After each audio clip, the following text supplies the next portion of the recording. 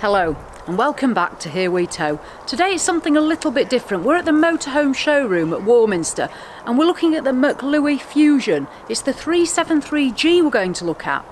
If you don't know much about McLouis, they're a sideline to Auto Sleepers, which are a well-known motorhome company. The McLouis range offers affordable motorhoming to families and couples, so we're going to have a look around this one. It's got single beds and as you can see it costs £55,000. So if you want to know more about this motorhome, stay with us and join us after this. About to leave, already packing, come with me, I'm not really asking, we'll get away to a place where we don't know. About to see the world in action, what we can be, life with no distractions, we'll get away, this is what we waited for. So what might you want to know about this motorhome? As we can see, it's on the Fiat chassis. That's a 2.3 litre diesel engine, a manual gearbox, and it has 130 brake horsepower. This motorhome is just under 7.5 metres in length, and if you're interested in weights, it comes in at 3,650 kilos. However, the important thing to note is with the McLouis, you can have them underrated, so they weigh in at 3.5 tonnes, or you could have it upplated to 4.4 tonnes if you want that additional payload. So there really is great flexibility. I'm no expert on motorhomes, as you know. However, I'm keen to have a look at this because of what it offers in this price range. So let's have a look around. This model has on it a luxe pack and it also has a winter pack. In that luxe pack, one thing we're going to get here are the alloy wheels. So we'll have a look around the exterior of the motorhome and then bob inside, because for the money, to be fair, it's a really nice motorhome. So come on, let's have a little look around. So let's have a quick look at what we're getting for our money.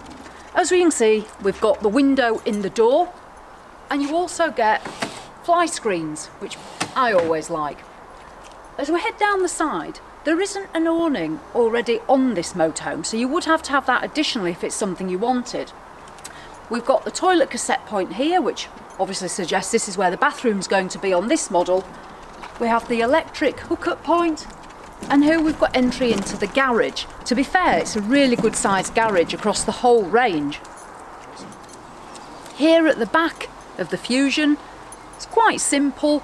We've already got preparation here for a bike rack, and we also have the reversing camera up there. So, not a bad back end.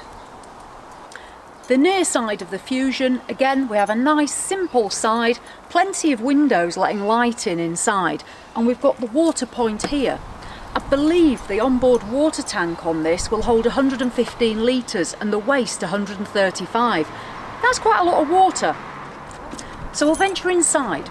On the door, which opens outwards obviously, there is a nice little bin, which I always like a bin, and there's 2 steps in. There isn't an electric step on this one, so if you wanted a step fitting you could probably do that. If not, you just have to have a manual one that you put outside. So we'll clamber in and have a look inside.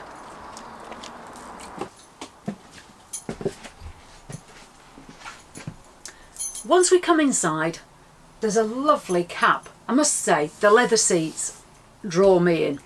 It's cream leather, which over time that may mark and wear, so you'd have to clean that up a bit. The 2 seats swivel, the cab's ahead of us, and then there's the L-shaped sofa there and a small seat here. To be fair, this motorhome is a 4-berth, but it will seat 5 people with the seat belts. There's a fantastic table here, and there is plenty of room for a couple or a family to enjoy this space. Up ahead we have a drop-down bed, and that will give sleeping accommodation to 2 more people, as well as the 2 single beds at the back. Above the cab there's a large sunroof which does let in plenty of light. With having the drop-down bed ahead, there isn't the facility for a sunroof there. So overall, this front seating space is really pleasant. Plenty of room, storage above, can't really fault it. I think now we'll head to the kitchen, which is generally my favourite place. So here we are in the compact kitchen of the McLouis Fusion. To the near side of the motorhome we have a good sized sink, plenty of worktop space here, and also a Thetford 3-ring gas burner hob. There isn't a microwave on this one, however there is a small oven, and that's a Dometic one, and it's just here to my right hand side. Underneath that there's a fantastic fridge and freezer unit. It's absolutely huge, and you know I like my fridges and freezers.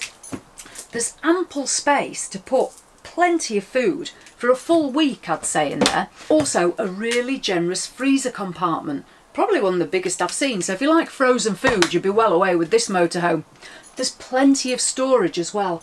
There's storage up here in this overhead locker for your plates and cutlery and bits and pieces.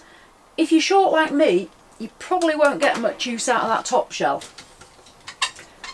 The kitchen has a nice window overlooking it. There's a blind on here as well as fly screens. The blinds are easy to operate and nicely finished, also in a creamy colour.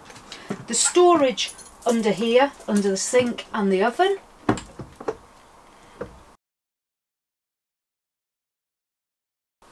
There's plenty of storage as well under the sink and the hob.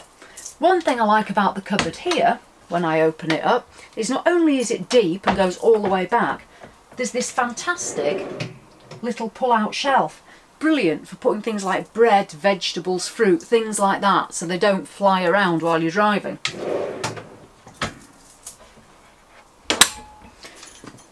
As you know, I don't cook much in the caravan, but if I was cooking in the motorhome, a good thing about this is under here there is an extractor, so those smells will get drawn out.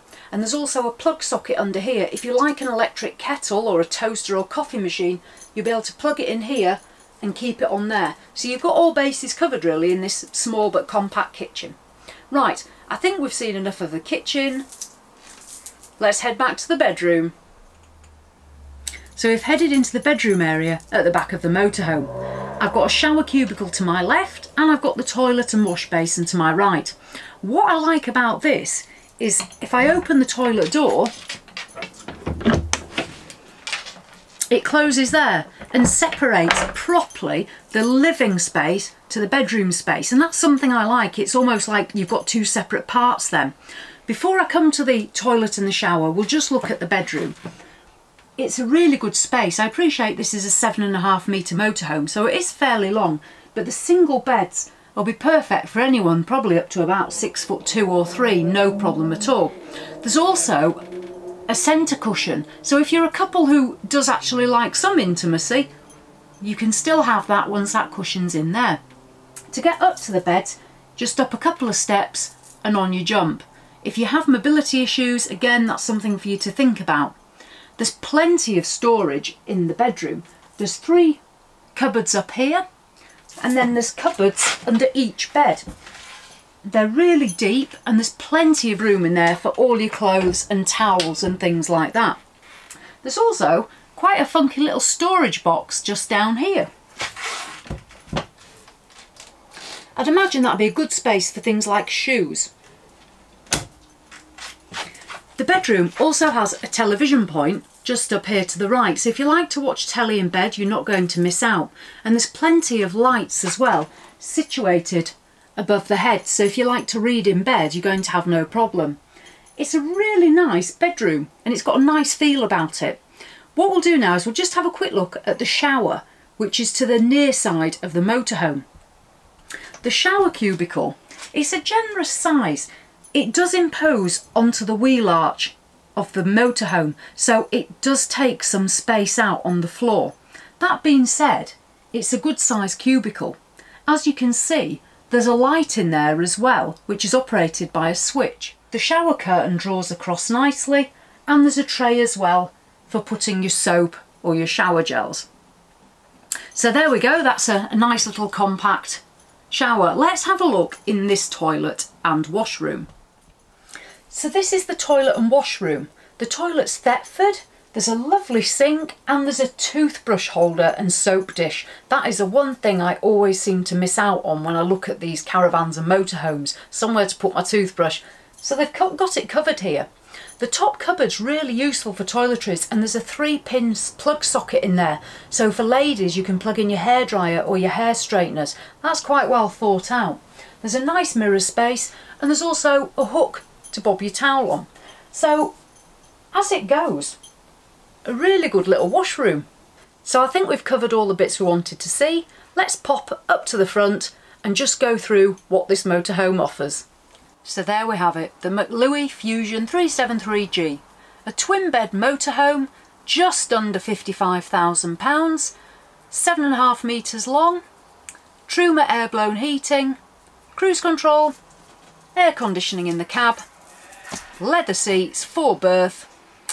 What more do you want? If you're looking at spending that sort of money on a large motorhome, you probably won't go far wrong with this. It's on the Fiat cabin chassis, so it's well tested and it offers value for money. You could quite happily head off with this and enjoy some fantastic trips and holidays. So hopefully you've enjoyed a bit of a look round with us, and as always, we'll catch you in the next one. Thanks for watching.